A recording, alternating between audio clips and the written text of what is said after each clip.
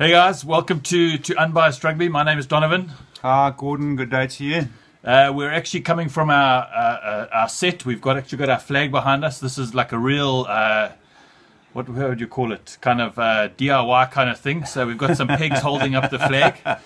So it's very, very off the cuff. We just thought we'd try something a little different, just to try test the new background. As you can see, it's an amazing, neutral, unbiased flag behind us. But what we're going to do now is we're just going to talk about 4 points today for the weekend. So we'll talk about the Currie Cup final, the World Rugby Breakthrough Player of the Year nominations, New Zealand versus Australia, and then we'll talk about the Springbok squad that's going to be touring in November. Okay. What was your highlights of the weekend, Gordon? The Western Province versus the Sharks, and I never expected the Sharks to win. No, neither did I. I was pleasantly surprised. It was a bit of a tough game. It wasn't the ideal rugby game. It wasn't. It was a bit of an arm wrestle. It was a scrappy game, but in the end we won, and I'm very proud of our young team. So we'll start off there. So the final score in the Currie Cup final was the Sharks 17 and Western Province 12. Western Province got all their points from penalties. The Sharks had 2 tries, a penalty, and obviously the converted tries. The one thing I must say about this game is that there were 3 disallowed Sharks tries. Yes. So effectively, the Sharks crossed the try line 5 times during that game. Just showed pure dominance, even though their scrum was being pushed back drastically. You know, the Western Province scrum was much stronger than the Sharks scrum.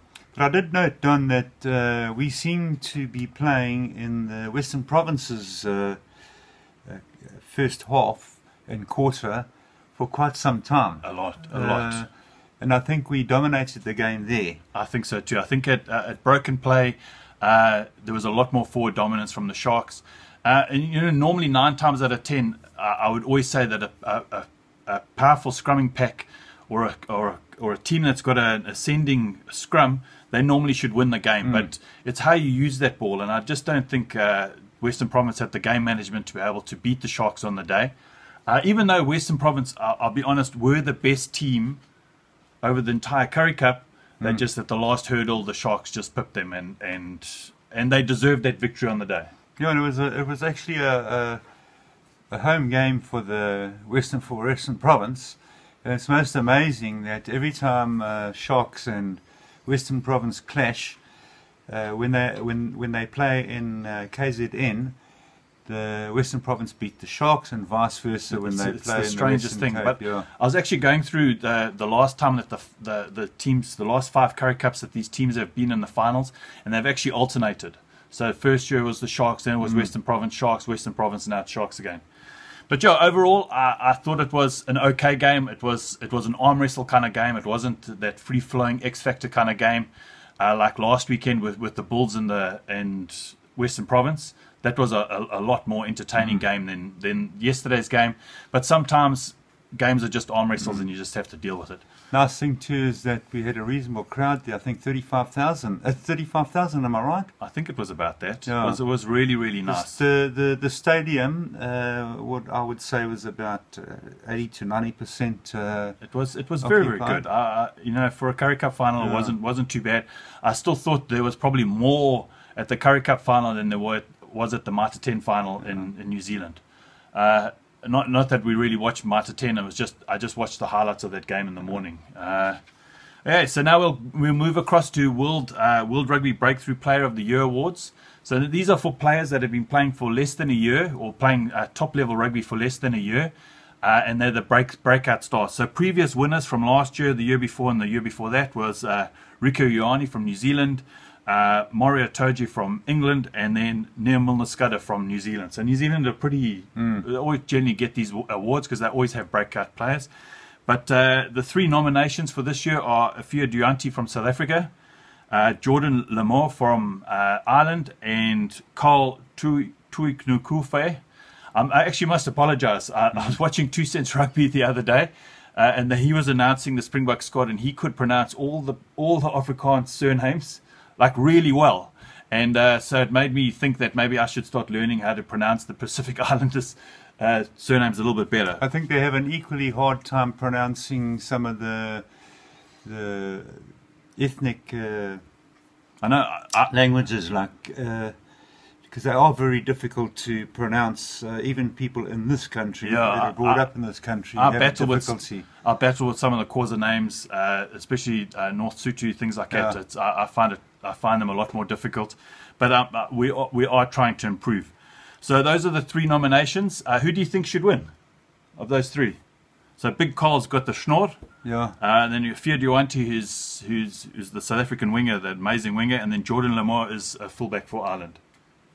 It's very difficult to say. I think the schnoor guy, he's a powerful player, very, very tough. What was his name? Theo? Carl. Carl, yeah. I'm going to put my money on Duane, just because I think he's an exceptional player, and he did really well at Super Rugby and at international level. Okay, so now we'll go to the first game of the weekend, which was New Zealand versus Australia. New Zealand won that game 37-20. What did you think of the game, Gordon? Brilliant, brilliant. I was so proud of New Zealand, because they are my favourite team in international rugby, and I think they played a brilliant game, and it was actually good rugby. It was. I must admit, I thought the first half was still very, very close, but I just felt near the end. I don't. Look, and don't take this the wrong way, Australian people who watch this channel. It just felt like New Zealand didn't even try very hard to actually win that game. They won it convincingly, and it just felt like they were just going through the motions, and they won the game. From an Australian point of view, I was looking after the game, and I looked at with Michael Checker and Steve Hansen, when they do the aftermatch things. And it just looks like Michael Checker's a defeated coach. He really just seems very, very down. And it's pretty difficult to try to keep your team going when you're losing so much. And I don't know what's going to happen. I know there's big changes on the horizons for Australia. But look, I thought it was an entertaining game. And it was great that New Zealand that they won. But it was I don't know what's happening with Australia. They just seemed completely outplayed, outclassed, out everything. Definitely. The Tuilutu yellow card, which was a complete brain fart. You can do some pushing around, and you can do some handbags, but you don't hit somebody in the face. It's just, yes, you look at it and you think it's a real soft moment, but the law states that you don't hit somebody in the face, and that's it. It wasn't a close fist. It was just more a push. Maybe he went for his chest. No, he went for the face. You reckon? Yeah, it's just the guy. I think he's still fairly young. Look, Cody Taylor was pushing him, so he was trying to get that response from him. But if you're going to push back, just push back in the shoulder. Look, not that it really affected the outcome over those 10 minutes. I think Australia actually scored. But it was a real soft moment, and you could see after that moment the Australian side just collapsed. Defeated, standout players for me from the New Zealand side, Ardie Savea. I think he's really coming into his own at international level. He's been on the bench for so long, and it's just so nice to actually see him starting. He is an exceptional rugby player. The other 2 players that stood out for me, Ben Smith, which is the winger for New Zealand. I've always loved Ben Smith. I thought he's an exceptional player. And then the other one was Rieko Ioane. That exceptional wing who just scores tries all the time.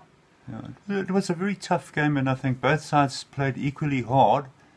And unfortunately, I don't know if Australian team is older than the New Zealand team. They are a bit. And maybe that's where their disadvantages. They played well, but I can't say New Zealand were better than Australia, despite the fact that they won, because it was entertaining rugby. I just look at the international sides, and I look at the younger players coming through. Say if I look at New Zealand, got Jack Goodhughes coming through, young player.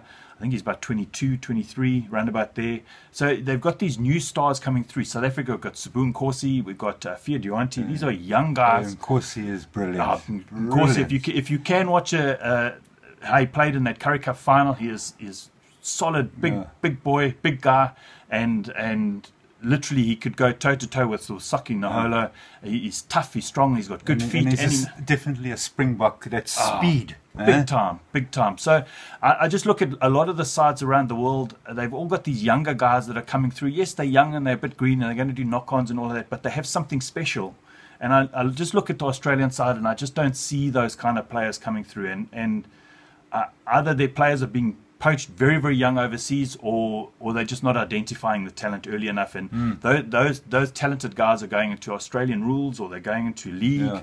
And the union guys are just missing these players completely. But listen, those are the things for the weekend. But let's just chat about the Springboks team select. We are running out of time. We've only got a couple more minutes left. We're trying to keep our shows a bit shorter. So I'll just go through the team sheet here. So for the forwards, we've got Thomas du Toit. These are the props. Wilco Louw, Frans Malherbe, Trevor Nyakane, Stephen Kitshoff, Vincent Koch. Hookers, we've got Schalk Brits, Malcolm Marx, and Bongi Mbonambi. Locks, we've got Lood, Jager, great to have him back. Eben Etzebeth, Franco Mostert, Schickerling, Snyman. Then the loose trios, we've got Pieter-Steph to Toit, Kolisi, Francois Louw, Sikhumbuzo Notshe, Duane, Warren Whiteley. Then we've got in the backs, we've got Embros Papier, Louis Schroeder, Evan van Sail, and these are number 9. We've got Andre Pollard, Damien Villeneuve, and Elton Yankees at 10. Then our centres, we've got Damien de Allende, Andre Esterhuizen, Jesse Creel, and Ruan Nel. Then our wings, we've got Afia Duante, Cheslin Colby, Sabun Corsi, Sergio Peterson, and then on our fullbacks, we've got Gio Aplon and Willie Leroux. What do you think of that side, Gordon? I think have we overlooked the Beast? Now, the Beast is injured at the moment. The other player that I felt that missed out was Aka van der Merwe, the man of the match from the Currie Cup. I understand. I'm not 100% sure why Schalk Brits is there, because he hasn't played. I'm not taking anything away from him, but I think he's more going to become a player coach type player. But Aka van der Merwe had an exceptional Currie Cup. He had an exceptional Currie Cup final, and he definitely deserves to be in this side. The other thing were the Dupree twins. Yeah, I was just going to mention that. Yeah. Robert and Dan and Jean-Luc. Yeah. Look, I can understand Jean-Luc. I've always felt he was the best of the three brothers, but I just think that Dan Dupree's had an exceptional Currie Cup this season, and Jean-Luc's just come back, and I just had a feeling one of them should have been chosen. My personal would have been Dan Dupree. The other one here that is a bit concerning for me in the forwards is Francois Louw's inclusion again.